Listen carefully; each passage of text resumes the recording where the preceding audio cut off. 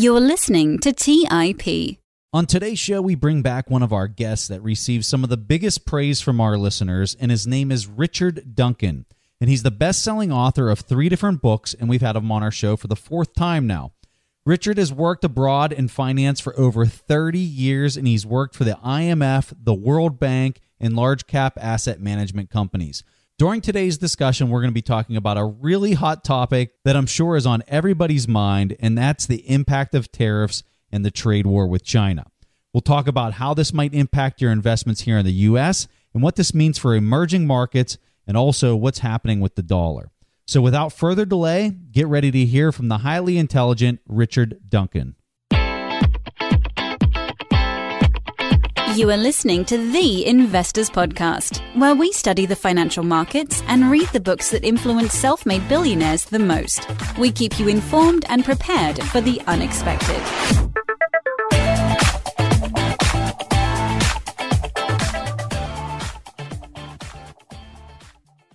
All right, welcome to the Investors Podcast. Stig and I are so excited to have you guys here with us, and we're really excited about our guest today, Richard Duncan. Welcome back to the Investors Podcast. It is always such a pleasure to have you here.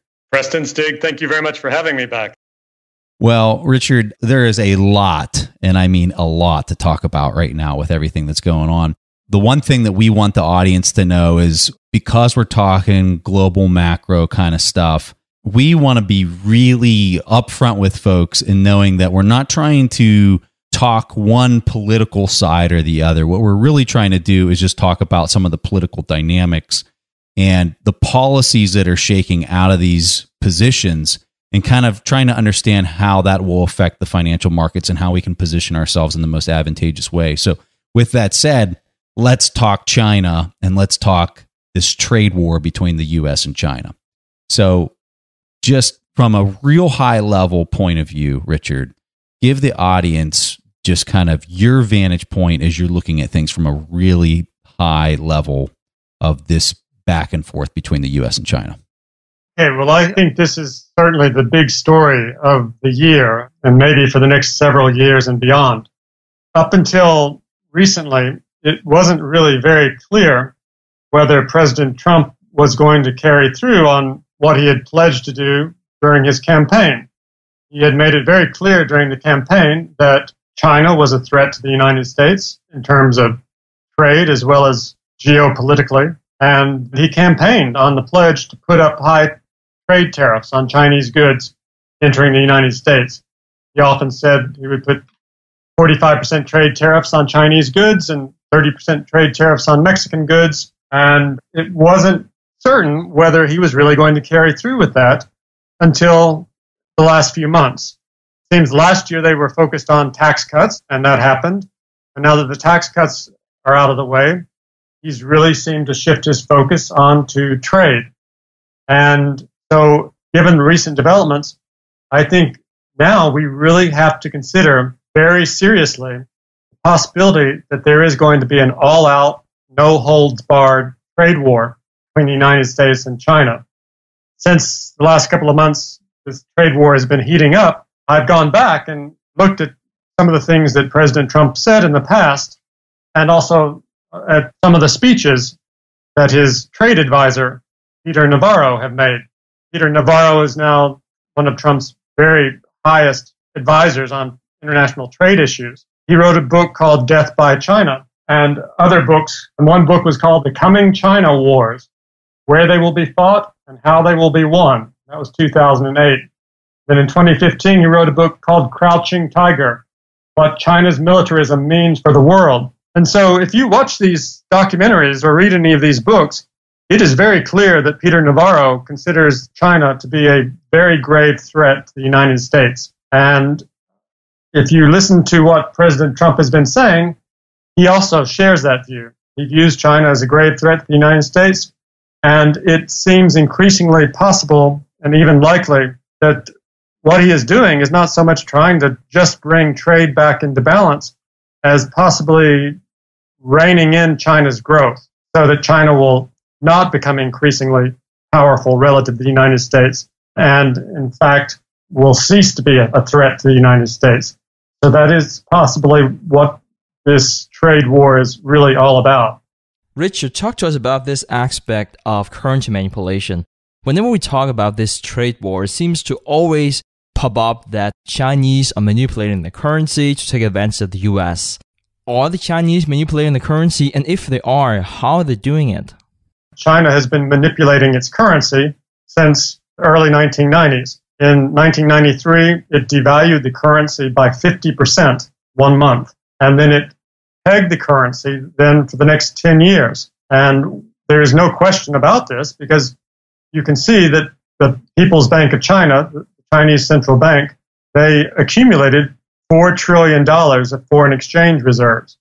What that means is that that central bank created their money, RMB, and they used it to buy dollars so that the RMB would not appreciate relative to the dollar. So in other words, they depressed the value of the RMB through intervention on an extraordinary scale through their currency markets.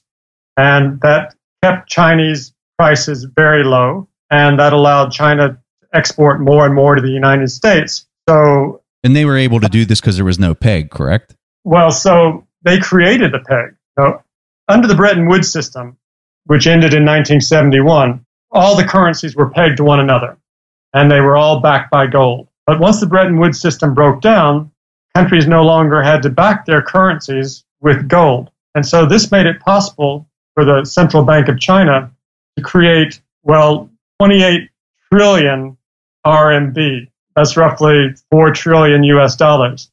And they used this 28 trillion RMB to buy $4 trillion, or dollars and other currencies as well, in order to push up the value of the dollar and push down the value of the RMB, so that their currency would remain artificially depressed, and that they could continue to grow their economy through rapid export-led growth. So in 1990, China didn't have a trade surplus with the U.S., and they were a very poor third world country. China's trade surplus with the U.S. was $1 billion a day, $370 billion last year, the trade surplus. So China exports $500 billion worth of goods to the United States, but the United States only exports $130 billion worth of goods to China. So every $5 that's being spent out of here is going to China, and only $1 is coming back to us in generalized terms. Would that be a fair way to look at it? Yes, that's right. But I mean, to be fair, everyone, I believe, needs to be open-minded about the situation we're facing. It's not really USA versus China. It's not Team USA versus Team China. It's more complicated than that, because there are very powerful interests in the United States who have benefited enormously from this arrangement and who have encouraged this arrangement and have facilitated this arrangement. For example, the multinational corporations have moved their factories out of the United States and into China in order to produce things with very low-cost labor there. And that has resulted in their profits going up very sharply. And also the bankers, the banking industry in general, has benefited from this paradigm because it's required the Americans going deeper and deeper into debt, and they've financed this. So they have also encouraged this arrangement. But on the other hand, the average Americans, the middle class and the working class, their wages have been stagnant now for 30 years. And as long as home prices were going up until 2008, they were able to maintain their spending by refinancing their home, even though their wages were stagnant. But when the crisis struck, many of them lost their homes. And this political backlash against free trade, which has really been to their disadvantage, bubbled to the surface. And they voted for Donald Trump. And he's now the president. And he promised them that he would protect them. In his inaugural address on January 20th, 2017, this is what he said. From this day forward, a new vision will govern our land. From this moment on, it's going to be America first. Every decision on trade, on taxes, on immigration, on foreign affairs will be made to benefit American workers and American families. We must protect our borders from the ravages of other countries making our products, stealing our companies, and destroying our jobs. Protection will lead to great prosperity and strength.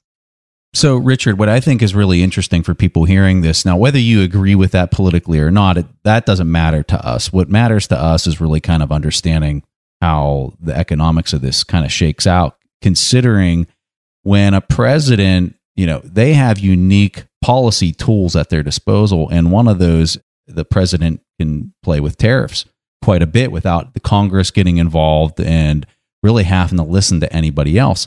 That is a tool that the president has. And you can see him exercising this like we have never seen in the history of the U.S., or at least in the recent known history of the U.S. So talk to us a little bit about how he's sitting at if this was a game of poker, he's sitting at the table and how he's playing his cards. And let's talk through how you kind of see this maturing as we move forward. Okay, well, just let me add one more thing to this, my comments about this not being Team China versus Team the USA. On one side, it is everyone in China is on China's side, obviously. In the US, it's different. You have the middle class and the working class on Team USA, if you will. You know, for lack of a better term, the 1% are on Team China. Mm-hmm. But what has changed recently, and within the last 10 years, I would say, is suddenly you have the Pentagon on Team USA. The Pentagon has suddenly become concerned about China's growing military power and China's expansion overseas through initiatives like their One Belt, One Road project, in which they intend to build infrastructure connecting China to Europe and beyond with Chinese-made cement and steel and financed with Chinese loans. So the Pentagon has come to view China as a growing threat as well. So it's uncertain which side is going to be more powerful, but we really are at a turning point in history. If this trade war goes ahead, and it seems as though it probably will, this will be a tipping point in history. Now, returning to your question, how is this going to play out? Well, again, we have to ask ourselves, really, what is it that President Trump is after? Does he really just want to help reduce China's trade surplus with the U.S. and to stop China from stealing technology and advanced technology from U.S. corporations? Or does he intend to stop China's economic rise altogether? Well, okay, so really, if he does the former, he will do the latter. One of his demands was that China reduce its trade surplus by $200 billion a year. So that would reduce the trade surplus from $370 billion to $170 billion. Well, that would be a death blow to China's economy. China's economy is already the greatest economic bubble in history. They have enormous excess capacity across every industry imaginable. Now, one statistic that's just too good not to quote again and again is that in 3 years, 2011, 12, and 13, China produced as much cement as the United States did during the entire 20th century. It gives you some idea how much production capacity they have. And it's not just cement, it's steel and every other industry conceivable. Even without this trade war, China is in grave danger of its economic bubble popping, because their problem is they have such incredible excess capacity across all their industries. Within China, the average person only has disposable income of $10 a day. So the Chinese people simply do not earn enough money to begin absorbing half of what China can produce. So this has made it necessary for China to export the rest of all of its production. But now its production has grown to such an enormous scale that the entire world doesn't have enough purchasing power to continue absorbing more and more Chinese goods year after year after year after year. We've got this growing political backlash, and this paradigm is going to end one way or the other. That's why their One Belt, One Road initiative made so much sense. If they can pave Mongolia with Chinese cement, then at least they have something to do with their cement instead of pouring it into the ocean. And they can keep their cement workers employed. And they can actually finance, they can use some of the credit they're creating in China to lend the money to Mongolia so Mongolia can afford to buy the Chinese cement. So that's why they have to expand overseas through these sorts of initiatives. But that makes them all that much more of a growing geopolitical threat to the United States. So the underlying assumption is that the past will also hold in the future, meaning that you will continue to see free trade. And that's really what's being challenged now. Is that correctly understood? That's right. So if suddenly they were forced to reduce their trade surplus with the U.S. by $200 billion, that would have catastrophic consequences for China's economy. There's no way in the world that they would ever agree to that. They are not going to give in. They are not going to capitulate. They're going to fight back. So it could go something like this. We've already seen it progress just in the month I've been working on this subject. But it started out first, President Trump imposed $34 billion of tariffs on China. China retaliated with $34 billion of tariffs on U.S. goods. So then President Trump said the U.S. would put 10% tariffs on $200 billion of Chinese goods. And China responded by saying they would put high tariffs on another $60 billion of U.S. goods. And then President Trump upped the ante. He said, we're not going to put 10% tariffs on the Chinese goods. We're going to put 25% tariffs on the Chinese goods. And so it goes back and forth. President Trump said, we can take this all the way to $500 billion, the entire amount that China exports to the U.S. every year, $500 billion a year. Well, you can read the Chinese newspapers, their English version. You can read the People's Daily on the internet. And they are beginning to freak out, I guess is the best way to put it. So what can China do in response? Okay, well, if U.S. puts tariffs on $500 billion of Chinese goods, obviously China is going to put tariffs on everything the United States sells to China, and ultimately not allow any American goods to be sold in China. They could go beyond that and nationalize all the American companies in China, Walmart, Starbucks, and they could default on the debt that they owe other countries. And North Korea most probably start lobbing missiles across Japan again, over Japan, and testing nuclear missiles. The Chinese military would be put on top alert. And already in an article yesterday in the People's Daily, it discussed trade wars, hot wars, and cold wars. So you can see how this conflict could easily turn into the most serious geopolitical conflict the world has seen since the collapse of the Soviet Union. You know, trade wars had the potential to become real wars. For instance, in the summer of 1941, the United States imposed an oil embargo on Japan. And 6 months later, Japan attacked Pearl Harbor and took over Southeast Asia. So no one should underestimate how serious an all-out trade war between the United States and China could become, because China is not going to back down. I think you got a really strong point there with respect to the fact that you're dealing with a communist country and the fact that they got to save face with their population and not back down.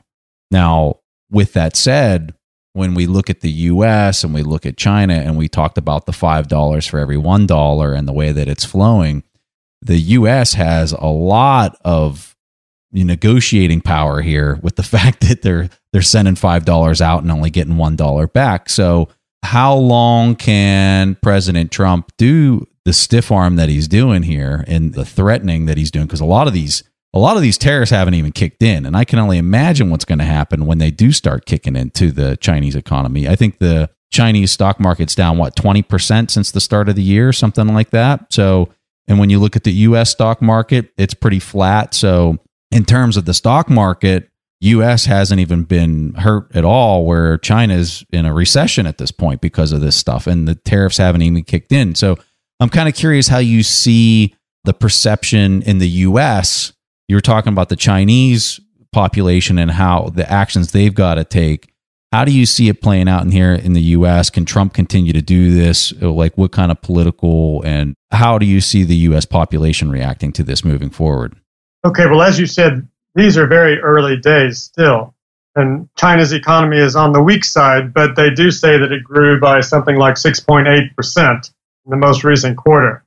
So it's still growing. But the U.S. also has some very serious vulnerabilities. For instance, the U.S. economy has benefited enormously in some respects from buying inexpensive goods from low-wage countries like China. This has been very disinflationary. Back in the early 1980s, we had double-digit inflation. But as we began running trade deficits with countries like initially Japan and Germany, but later China, as we started importing more and more cheap goods, then the inflation rate came down literally to zero a couple of years ago, 0%. And as the inflation rate came down, then interest rates came down to very low levels as well. And as the interest rates became cheaper and cheaper, this made it more affordable for the Americans to borrow more and spend more. So credit growth accelerated very sharply. In fact, credit as a percentage of GDP in the United States increased from about 150% of GDP in 1980. It increased all the way to 370% a couple of years ago. In other words, credit growth was growing much more rapidly than the economy, and the credit growth was driving economic growth. And the reason the credit growth expanded was because interest rates came down so sharply. And at the same time, the very low interest rates pushed up the stock market and pushed up the property market and created an extraordinary amount of wealth in the United States. So household sector net worth is now more than $100 trillion. This is 70% more than it was in 2009. So this has only occurred because interest rates have fallen so sharply, and also a big dose of quantitative easing helped push up asset prices. Well, now, if we put up 25% trade tariffs on all $500 billion of Chinese goods, inflation rate's going to move from 2%, 3%, up to 8, 9, 10%. And interest rates will move right up along with it and above it. Now the 10-year government bond yield, the most important number in the world, is less than 3%. But if inflation goes to 8%, the 10-year bond yield is going to be in double digits. And if U.S. interest rates go up to 10%, then credit is going to contract, and that's going to throw the U.S. into a severe recession. And on top of that, asset prices are going to crash. The stock market is going to crash, and the property market is going to crash. And the U.S. will be in very severe recession. And unemployment will surge. So that's the U.S. vulnerability. Can it survive? Can it withstand higher interest rates that would come with the high tariffs? So literally today, Jamie Dimon came out in the Wall Street Journal and he said that we are still seeing interest levels that are probably artificial. Right now, we are in August of 2018, around just short of 3%. And he was talking about 5% as perhaps being a more realistic number. How do you see the interest level, say, for the next 12 months? And how do you see this together with the inflation? We hear so many people talking about inflation is going to come, even though that's something that we haven't seen yet. So what is the time horizon for that? Yes, if inflation comes back, then that would certainly push up interest rates. There are other things that can push up interest rates as well, that being the supply and demand for money. Quantitative tightening is occurring now. The Fed is literally destroying $40 billion a month, and that's going to increase to $50 billion a month in October. So just as quantitative easing, the Fed at that time created money and used that money to buy government bonds. That pushed up the price of the bonds, and therefore that pushed down the yield on those bonds, pushed down interest rates. Well, now they're doing the exact opposite. They're, in effect, selling bonds, and with the money, they're retiring the money, which literally destroys dollars. It shrinks the dollar money supply in the world. So the supply of dollars in the world is contracting. And at the same time, the U.S. budget deficit is becoming very much larger because in December last year, Congress passed very significant tax cuts. The budget deficit this year is going to be probably above $900 billion, moving above $1 trillion next year. So you have the government borrowing more at a time when the Fed is removing the amount of dollars that exist in the world, reducing the amount. And so the supply and demand alone, with more government demand for dollars at a time when there are fewer dollars, that means that interest rates should rise. And the source of funding for U.S. government bonds is other countries, like China. China takes its trade surplus money, the central bank of China, prints its own money. It buys all the dollars coming into China so that the Chinese currency won't appreciate. And then once it accumulates these dollars, it doesn't just put all of these dollar bills in some gigantic safe somewhere. It takes these dollars that it has bought and it invests them in U.S. government bonds. So in other words, the larger the U.S. trade deficit is, the more money comes into the United States to finance the budget deficit. But now we're talking about reducing China's trade surplus with the U.S. by $200 billion a year. That's the initial demand. Well, that would mean there would be $200 billion less Chinese investment in U.S. government bonds a year. So another reason interest rates should move higher. If we have a major trade war with China, then more things are going to be made in the United States. Factories will begin coming back to the United States. We're already starting at a point where there's nearly full employment. And even though wages have been stagnant, still wages are not going. Wage growth is slightly below the rate of inflation. And in inflation-adjusted terms, wages still aren't going up. But if we have an all-out trade war with China, then there will be more manufacturing jobs in the United States, and wages will begin to go up. And there will be, once again, we'll hit domestic capacity constraints in the United States that will be inflationary. For example, let me go back to what happened in the 1960s and 1970s. Back then, we were still on the Bretton Woods system. And back then, trade between all countries was more or less in balance. Countries couldn't have big trade deficits because if they did, they had to pay for their trade deficits with their gold. And there was only a limited amount of gold.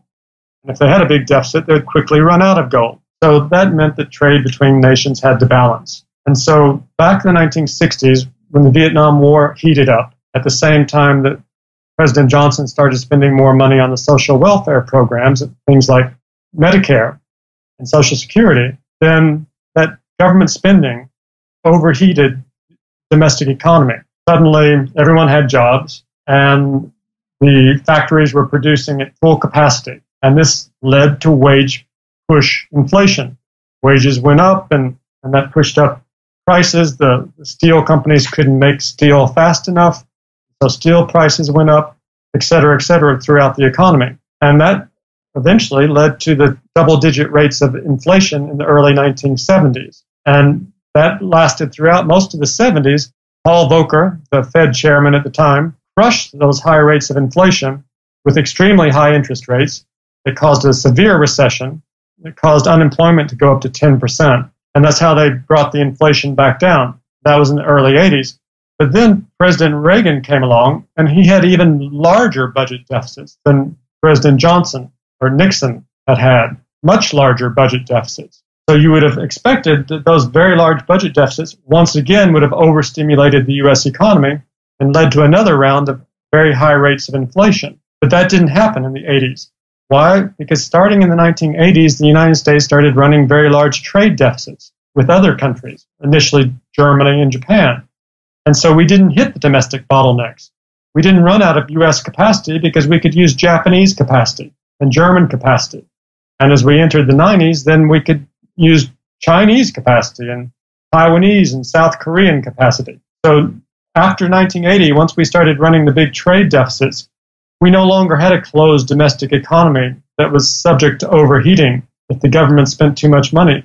We had a global economy with tremendous spare capacity in labor in particular. Even today, they say 2 billion people live on less than $3 a day. And so we're not going to run out of labor in our global economy. We're not going to face wage rate inflation due to a labor shortage in the global economy anytime for generations.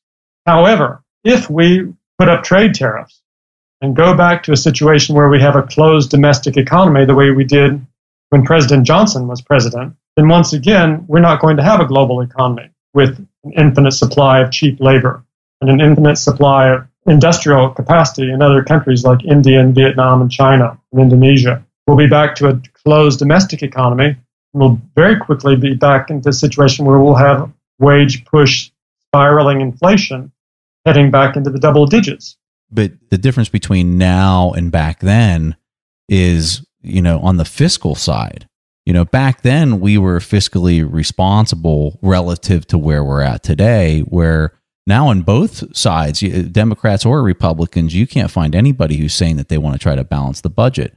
And it's just like, hey, how much higher can we raise the cap on spending? It's to the point where now people were saying, let's not even have a cap on spending. So how does that play out moving forward? Because we didn't see that in the past whenever we were talking about a U.S. first, or basically we didn't have these massive trade deficits that we've got now. And if we continue to go down the path that we're on, how do you see that shaking out considering the fiscal side is so different? Well, so on the fiscal side, I'm not so concerned as many people are about the level of U.S. government debt. We have something like $20 trillion of government debt in total, which is roughly 100% of U.S. GDP. But of that debt, something like $6 trillion out of the $20 trillion is owned by the government. For example, Social Security Fund. In other words, it's debt that the government owes to itself, which really cancels quite a bit of that. Now, if you look at Japan, back when their economic crisis started in 1990, their government's total debt was 60% of GDP. They've now taken that up to 250% of GDP by having very large budget deficits year after year. Well, even at the total measure of U.S. government debt is only 100% of U.S. GDP. So the U.S. is not going to face any sort of fiscal crisis anytime within the foreseeable future. If there were any concerns about government fiscal sustainability, the 10-year bond yield wouldn't be below 3%. It would be 13%.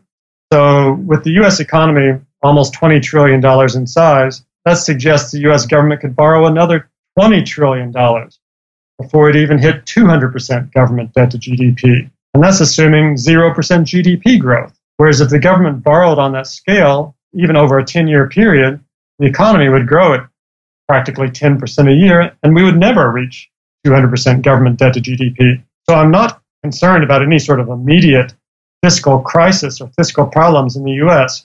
In fact, I believe the U.S. economy did require some fiscal stimulus, which we have had as a result of the tax cuts. But I would prefer that the budget deficit increased not through tax cuts on corporations and primarily the wealthy. I would have preferred to see a higher budget deficit resulting from increased government investment in new industries and new technologies. I think that would be a much better approach to stimulating the economy.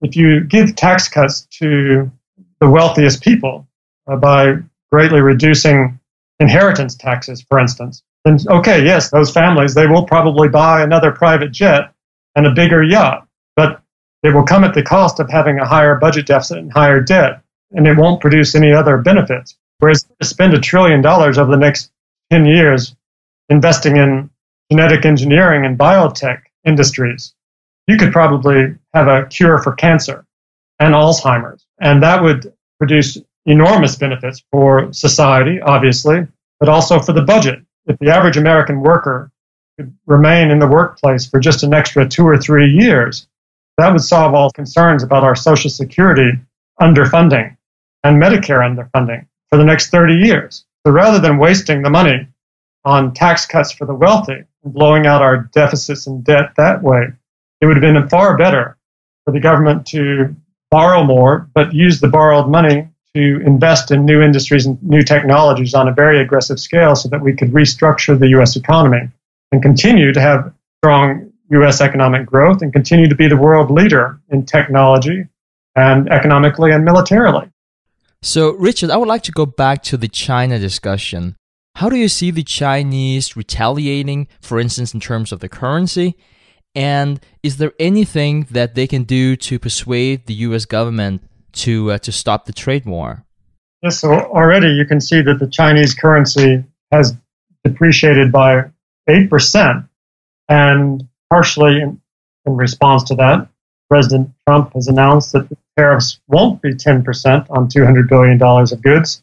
They will be 25% on $200 billion worth of goods. So the more the Chinese currency depreciates, the higher the tariffs are likely to become. As the currency depreciates, this creates problems for China on one level. Of course, the more the currency depreciates, the more competitive Chinese exports become. But on the other hand, anyone in China who expects the currency to depreciate by another 10% is going to try to find ways to get his money out of RMB and into dollars. And this would cause capital flight. And we saw this kind of capital flight in 2015 and 2016. And it was on quite an extreme scale. China's foreign exchange reserves fell by $1 trillion, indicating from 4 trillion to 3 trillion, indicating that money left the country. And when money leaves the country, that tightens up liquidity conditions within the country. So the central bank had to respond to this outflow of money by lending newly created money from the central bank to financial institutions to prevent the money supply from contracting, because a contracting money supply would have caused China's economy to slow down very severely. So they're concerned that if the currency depreciates further, there'll be another massive wave of capital flight. So that is a problem for them. Now, going back to your question, constraints facing President Trump. So it's not certain that President Trump's supporters will continue to support him during the months ahead. If the tariffs are put in place on 25% tariffs on $200 billion worth of Chinese exports to the U.S., then prices are going to go up. And as prices go up, then the stock market's inflation will go up, interest rates will go up, the stock market will come down, property market will come down, unemployment will go up, the U.S. economy will start getting visibly weaker. And it wouldn't be inconceivable that there could be a significant sell-off on the stock market. So given that, it's uncertain whether President Trump's supporters will continue to support him or not. It's possible that they will. His argument is that we are going to have to take some short-term pain, possibly. But if we don't, China is going to destroy us in the long run.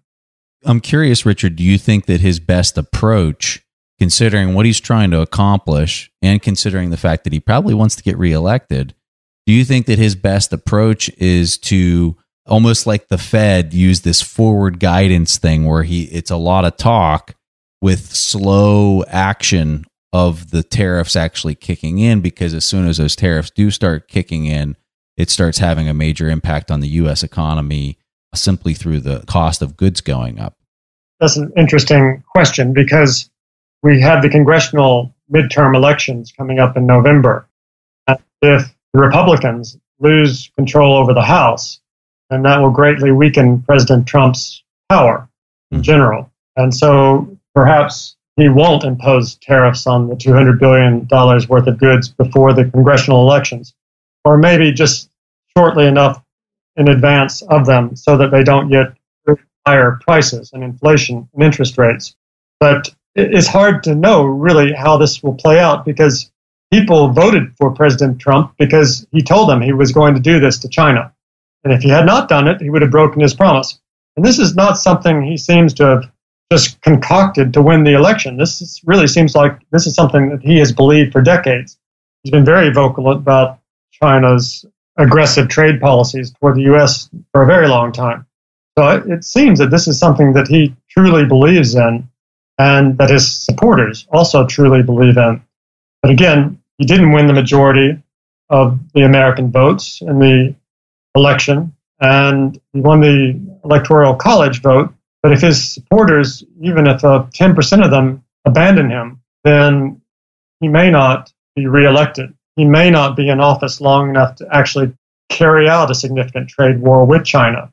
Yeah. And it's not sure that whoever follows him would. They probably wouldn't. But having said that, so it's possible this trade war may end before it really gets started. But that, even if it does, that probably will not be the end of the story, because the American public has lost faith in free trade. They voted for protectionism, and they have done it once. They are likely to do it again.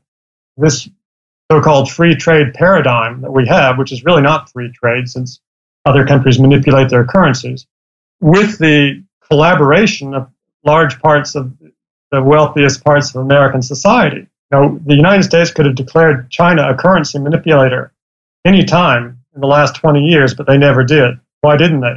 It was clear China was manipulating their currency. Why didn't they? Well, you had the Treasury Department was most of that time, Treasury Department's in charge of calling China a currency manipulator. The Treasury Department was run by a series of people from Goldman Sachs and Citigroup. Return to a time when this so-called free trade paradigm is allowed to fully play out, because the American public has already made it clear that they don't like it. And the Europeans don't like it either. So we talked about the impact on China. It would be severely damaging for the U.S. economy as well.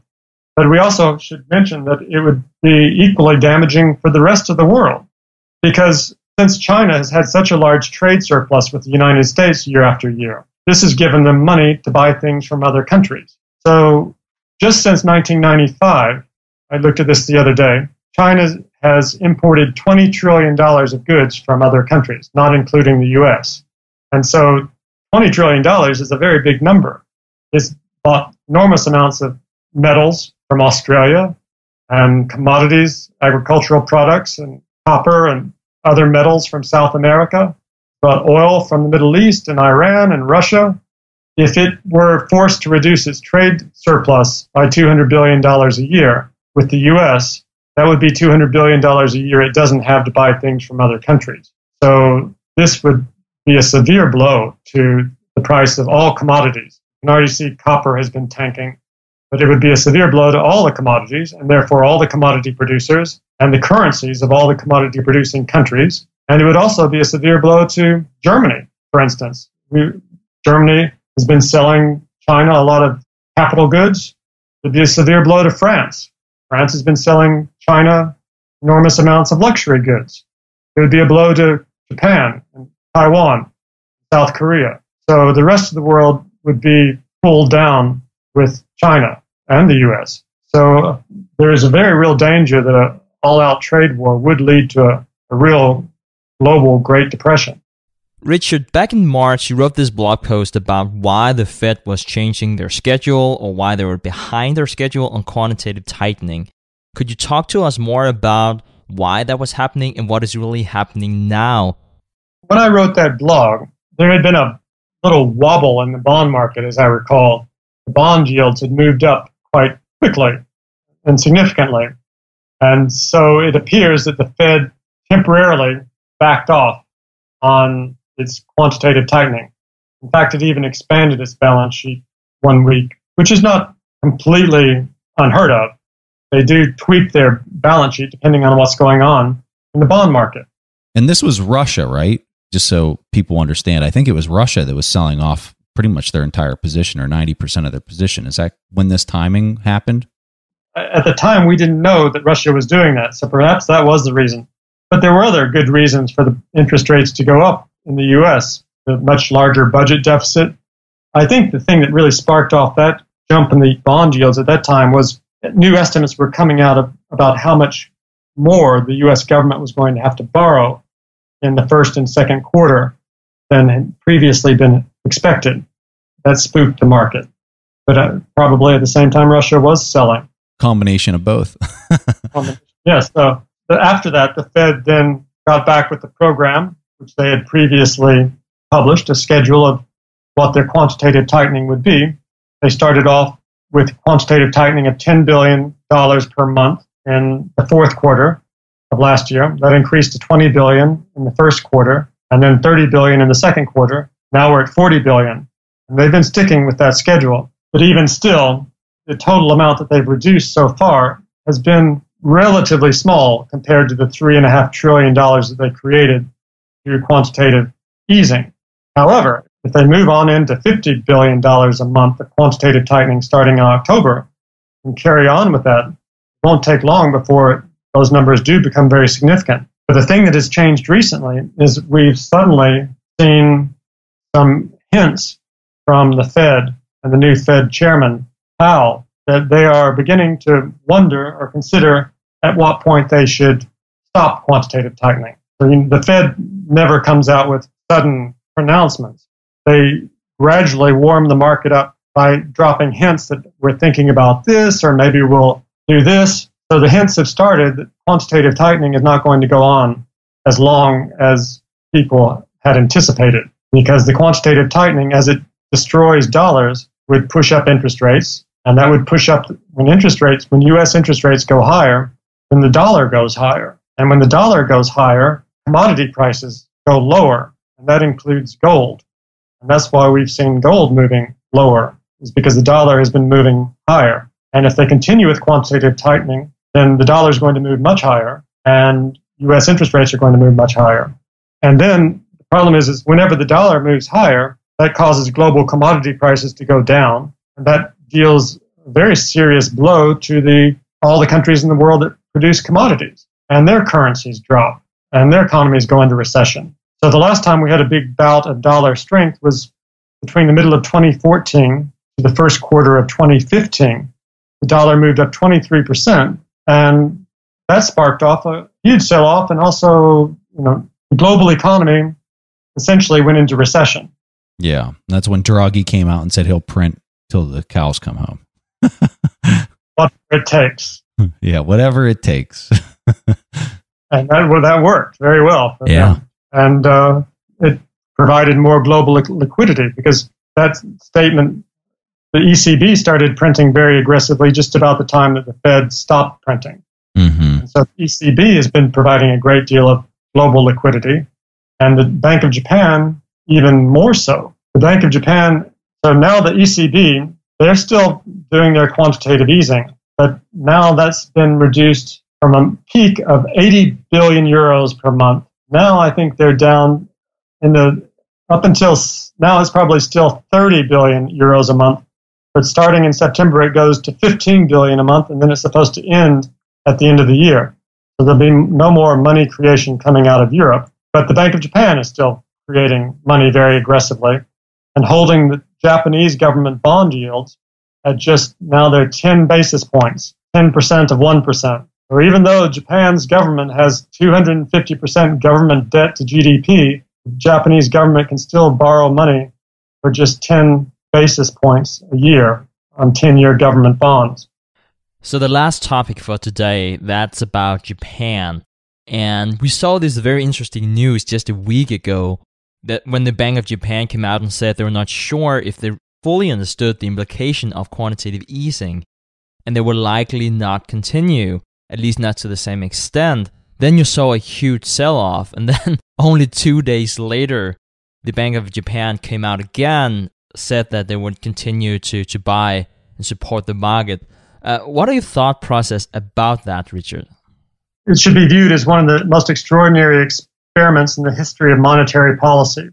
At the peak, they were printing 80 trillion yen a year and using it to buy government bonds. And they've now bought up roughly 40% of all of Japanese government debt. So when we think that the Japanese government has 250% debt to GDP, a lot of that 250%, Bank of Japan actually owns 40% of it. And since the Bank of Japan is essentially a branch of the government, that means the government has acquired 40% of all its debt by printing money from thin air and buying the debt.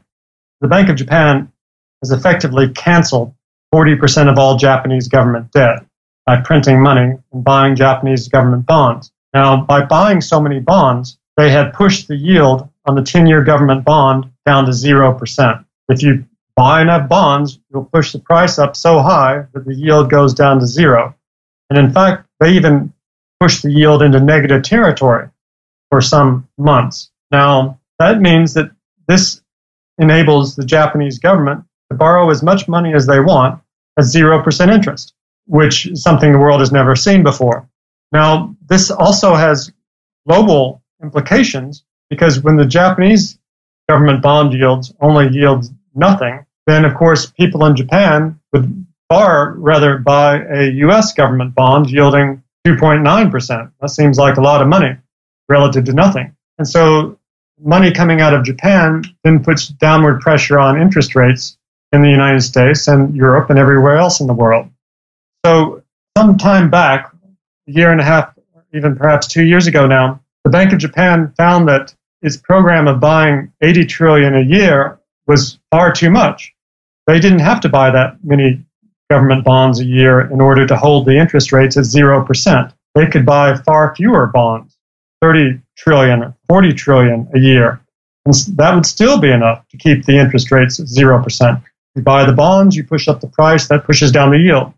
So they didn't have to create 80 or 90 trillion a year to hold the yields at 0%.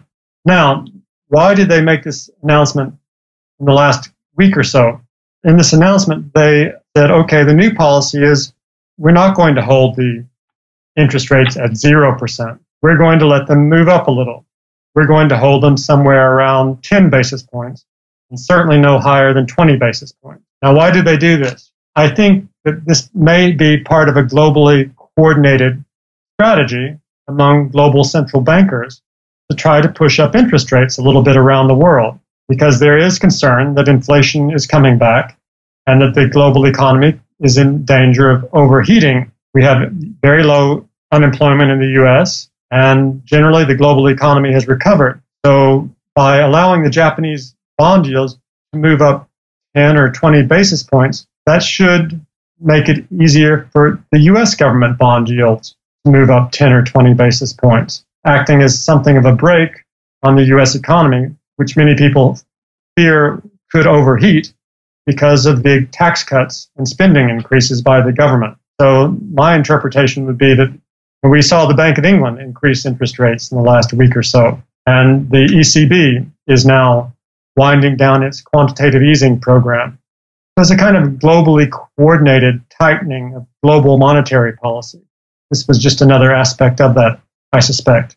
You know, all this talk about Japan and how these central banks are buying bonds and pushing rates to zero, it's absolutely fascinating.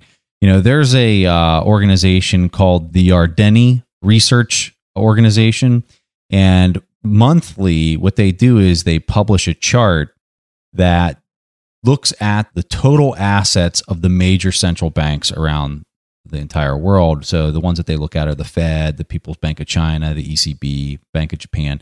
And what they do is they overlay all of these balance sheets for all these central banks, and they've been doing this since 2008 during the start of the last credit cycle. And what I find fascinating, you brought this up in your response where you said it looks like it's a coordinated, you know, central banking event. And when you look at the way that the assets of central bankers' balance sheets has moved, it's almost a perfectly straight line when you combine all of them. But when you look at one or the other, it's kind of lumpy and all over the place. But when you combine all of them, you see like this perfectly straight line. And what I find fascinating, and this is where I want to hear your opinion, is recently in the last 3 months, you've seen the total assets of all of these central banks combined stop climbing, and you're actually seeing it start to contract for the first time in the last 10 years. So if that trend would continue, which based on the forward guidance that we're hearing from all these different central banks seems like that's the case, I think that's a very negative sign for the markets moving forward. But I don't want to be the bear. I want to try to have a balanced opinion. I'm kind of curious to hear what you have to say about that idea. Well, you're right. If this trend were to continue and that line were to start to dip, then it's very likely there would be a severe global recession as global liquidity tightened and interest rates moved higher. But as ECB President Draghi has made clear, quantitative easing was not a one-off deal. It has now become a permanent part of central banks' toolkits. So the next time we have a global downturn, then interest rates will once again be cut back to zero very quickly. And at that point, there will be another round of quantitative easing. Draghi could not have been more clear. This is a permanent part of our toolkit going forward. However, that is only possible so long as globalization persists, because globalization is very deflationary. So globalization is putting downward pressure on wages, and the cost of manufactured goods is putting downward pressure on prices and completely offsetting all of the inflationary pressures caused by paper money printing by central banks. Well, if we now see globalization reverse, then we will once again be back in a world of much higher rates of inflation. And it will no longer be possible for central banks to stimulate the economy by printing trillions of dollars, as they did after 2008, because that would be extremely inflationary. It would throw fuel on the already blazing inflationary spiral that would follow the collapse of globalization. So it's very interesting to see this. Again, this is why this trade war between the United States and China could be a turning point in history. Not only would it stop China's rise, but it could also result in a severe global economic depression if it causes a sharp spike in global interest rates through higher rates of inflation. So, Richard, the thing that Stig and I just love about having you on the show is I know I learn a ton every time you come back on. So we cannot thank you enough for making time out of your day to come back on the show. I'm sure people listening to this are going to want to know more about you. Please tell people where they can find you. Give them a handoff to your webpage and all that good stuff. Preston, Stig, I always enjoyed talking with you guys because you allow enough time so that we can actually go into some details on these very important topics rather than just a few sound bites. So it makes the interview really much more satisfying. So MacroWatch is a video newsletter. Every couple of weeks, I upload a new video. It's essentially me doing a PowerPoint presentation. Each video is normally about 20 minutes long. Normally, it has 30 downloadable charts. And I explain developments that are occurring in the global economy, how they're likely to impact asset prices like stocks and bonds and currencies and commodities. And then, of course, on government policy, because it's government policy that determines the amount of credit growth and the amount of liquidity that's injected into the economy. So if your listeners would like to check out MacroWatch, they can go to my website, which they can find at Richard Duncan Economics, and there they can subscribe for my free blog, or they can subscribe for MacroWatch. All right, Richard. Well, we really appreciate your time, and thank you so much for coming on and sharing your wisdom with our audience. Thank you, Preston. It's Stig. It's always a pleasure talking with you guys, and we should do it again sometime soon. You bet. All right, guys, that was all that Preston and I had for this week's episode of the Investors Podcast. We see each other again next week. Thanks for listening to TIP. To access the show notes, courses, or forums, go to theinvestorspodcast.com. To get your questions played on the show, go to asktheinvestors.com and win a free subscription to any of our courses on TIP Academy. This show is for entertainment purposes only. Before making investment decisions, consult a professional. This show is copyrighted by the TIP Network. Written permission must be granted before syndication or rebroadcasting.